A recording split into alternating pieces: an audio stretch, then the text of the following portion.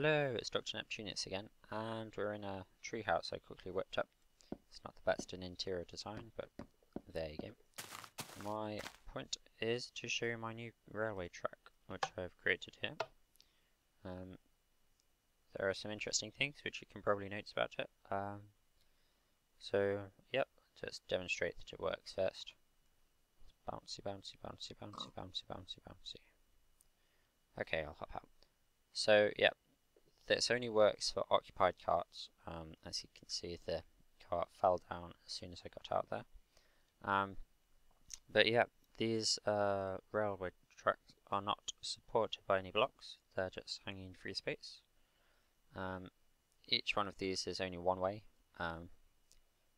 and you don't need any booster rails for this length of track. You can keep going as far as you like doing this, because the minecart is always falling.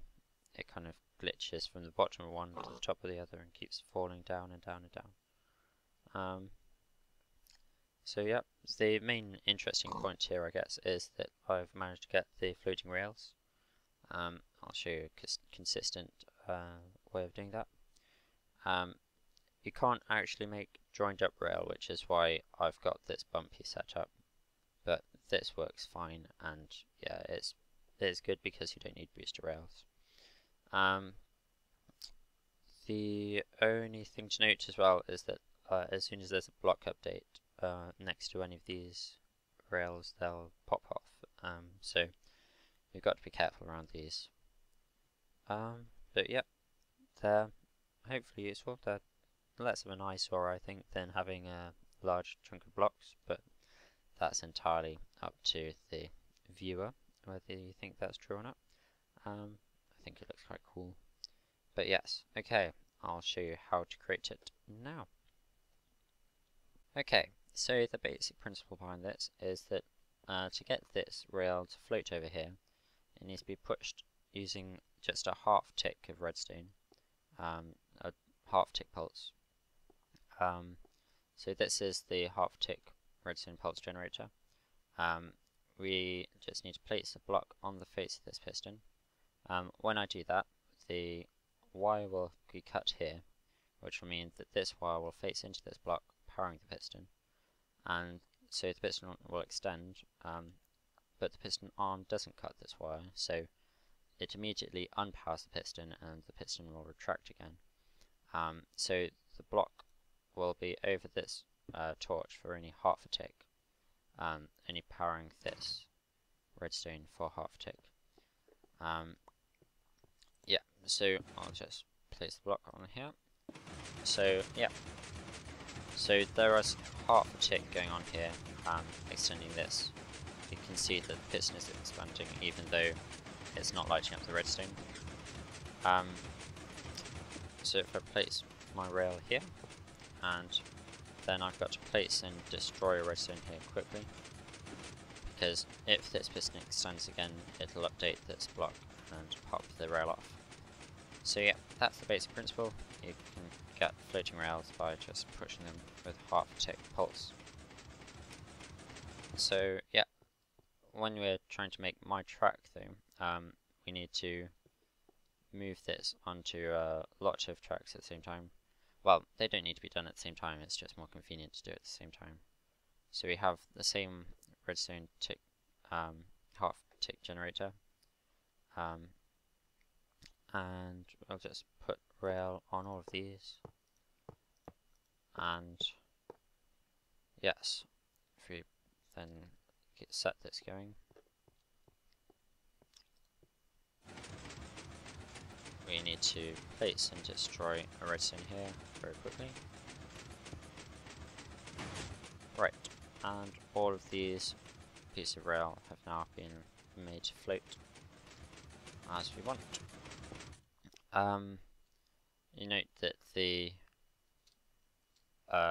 angle of the track is preferential towards this direction. This depends on whether you're doing it north, south, or east or west. There's going to be one direction which is preferred over the other.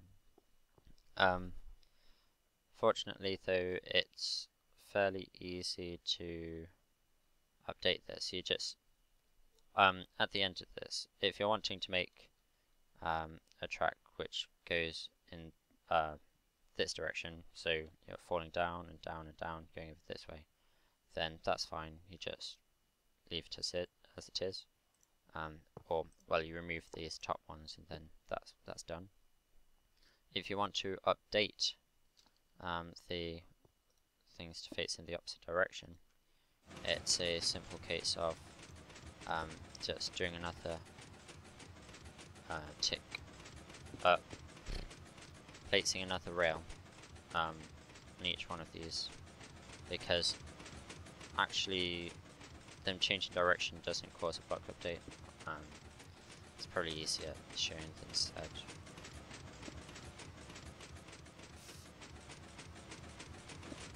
So yeah, that's updated this one to face in the opposite direction, and you just need to go along like that,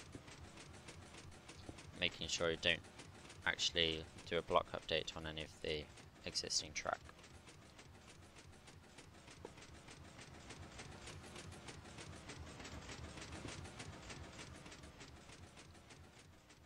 So yeah, that creates a track which would go that way.